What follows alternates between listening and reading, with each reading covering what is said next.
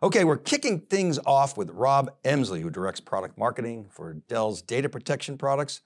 Rob, I'm really excited about the collaboration that we're doing, the series, and great to have you back in the studio. Oh, it's great to be back, Dave. I mean, it's been only a few months since we did the Future of Multi-Cloud Data Protection event with you.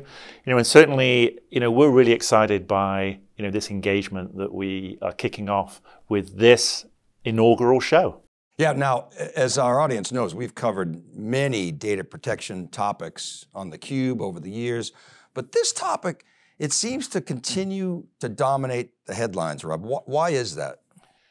Yeah, I mean, I think you're aware that every year we run a global data protection survey of rough and tough about 1,200 customers around the globe. And one of the things that we've really started to inquire about a lot more in our surveys is the question around cybersecurity and cyber resiliency. One of the things that we found is that 2/3 of the organizations surveyed last year are really concerned that they don't believe that their existing data protection measures and infrastructure is sufficient to cope with malware and cyber threats. Also, the same amount, 2/3 also believe that in the reality of work from anywhere, learn from anywhere, that's actually increased their exposure to cyber attacks. So certainly there's just a lot of concern as far as, do I really have what I need in order to protect the business? So it's interesting, because basically you're saying that people are aware of it. So some of these numbers might surprise you a bit when you think about just the sheer number of vendors that are offering solutions in this space. And as folks know, cloud really doesn't solve the problem. So why do you think we continue to struggle so much? I think a lot of it is because we have a very fragmented security market. I think we've sort of seen research that says there's somewhere north of 4,000 incumbent vendors, startups, adjacent players addressing various points of the security landscape. So we really believe that, the challenges are that, there's just a lot of inconsistency because there's so many solutions that are out there. And that's one of the things that we are really looking at here at Dell to try and address by, bringing, our perspective about how you actually navigate through this complexity. Well, and we saw this during the pandemic, Rob. There was so much funding that went in, and a lot of that went to cybersecurity. And so people naturally say, okay, here's a tool that's going to solve this narrow problem. Let's try it, because we have maybe we just got snake bit and got hacked, and now we've got this new little shiny toy. Yeah. And so 4,000, I mean, that is just an incredible number. Yeah, I mean, I think it's the old adage that in order to solve cybersecurity challenges, you need technology, people, and process. And you really need to be wary of vendors that come to you and say, buy this solution and it will solve your problem. I think the reality is that it's a multifaceted challenge, and that's where you really need to look at, the entirety of the problem, and break it down into piecemeal chunks that you can address and build a holistic solution. Okay, so let me set up this sort of next part of our discussion. We have a lot of noise in the market, as we just talked about. You got more sophisticated attacks. You got too many organizations that don't have adequate preparedness. CISOs tell us they still have lack of skills inside their organizations. So what we want to do with Rob is we want to go and understand, where do we go from here? And more relevant to our series is, what's the relationship between data protection and cyber resiliency? So Rob, how does Dell think about cybersecurity in general? Yeah, well, we really frame the conversation into three specific areas. The first, is protection.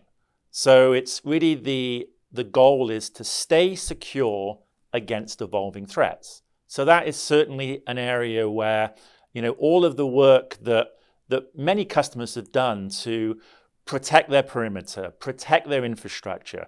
Certainly if you think about some of the techniques within infrastructure itself, things like hardware root of trust, certainly work that we do with our partners like Intel within our data protection appliances, even down to the components that we use. So if you think about things like our Broadcom components, silicon root of trust becomes really so important. Also, the fact that the infrastructure that you deploy comes through a secure supply chain, that we guarantee, has got to you in a very secure way. So protection still remains a key element of the conversation. The second one, though, is really where I think this series is going to really focus on, which is resiliency. How do you withstand and recover from attacks? And I think that's where the data protection and the backup and recovery market becomes such a close adjacency to the overall cybersecurity space. Backup has been around for a long time, but I think that you and I have discussed how the entire industry is really spending so much more time now talking about how your data protection and your backup and recovery infrastructure helps you become more resilient and allow you to recover from cyber attacks. So those are two very key pieces. And the last one, I think, is a real key element to Dell's message around security is you need confidence. So yes, protection, resilience are great. A lot of that is around technology and process, but confidence really comes from the people that you work with. And one of the great things that Dell's able to provide is a global set of resources that are able to not only help you implement techniques and processes and tools, but also is there for you to respond when you need it. And nobody knows when you're going to need it. But the pure scale of global services from Dell, we have many situations where we have been able to work with customers immediately when they need it. And I think that's such a key important piece. So protection, resilience, and confidence. This idea, and I'll share, but our audience knows that we've talked about this a lot during the pandemic. So many CIOs told us that their resiliency, their business resiliency was way too focused on disaster recovery. So when we talk about cyber resiliency, we're talking about being able to survive an attack and specifically being able to recover and resume your critical business operations. Now, Dell's been in the market for a long, long time with cyber recovery solutions. So my question is, does your solution have staying power in the market? And what can you say that gives customers confidence that it's going to get them through the future, this uncertain future that we face? Yeah. So certainly if we go back to our global data protection research, last year, one of the really upsetting facts is that 48% of the organizations that we surveyed had actually suffered a cyber attack in the last 12 months that prevented access to their data. So this is something which is deeply concerning. I think one of the realities is that bad actors are not only going after production systems, but invariably they're going after backup infrastructure. So as you mentioned, literally half a decade ago, and it was really after the infamous attack on Sony, that we really introduced the concept of isolation into our backup and recovery solution as an additional layer of security that we could provide to our customers to make them more secure and make their backup infrastructure more secure. So really, our cyber recovery solutions is really focused on three distinct areas. First is immutability. And certainly, whether or not you're implementing a cyber recovery vault, immutability nowadays is effectively something that you should be implementing across all of your backup infrastructure.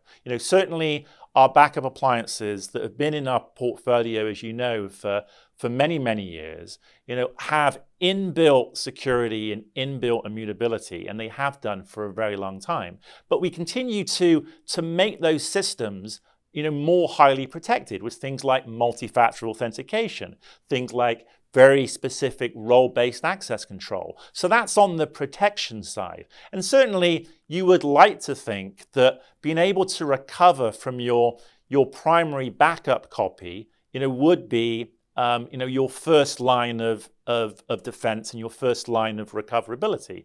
But over the last 6 years, we've been supplementing that with this concept of isolation. So immutability first, isolation, and then intelligence being the second two elements of our solution. And that's really where the whole concept of delivering a backup copy, maybe not of all of your data, but certainly of your critical rebuild applications, systems, and the data that they need in order to get you back up and running and make that copy of that environment completely isolated from the rest of production, from the rest of your backup infrastructure. What I like about what you're saying, Rob, is, Dell Technologies is a product company, but you're talking about much more than product. It's a wider scope, the supply chain security, not just a single point product. You're talking, the services are a key piece of it. You kind of alluded to that earlier. I really appreciate you helping us set up this series and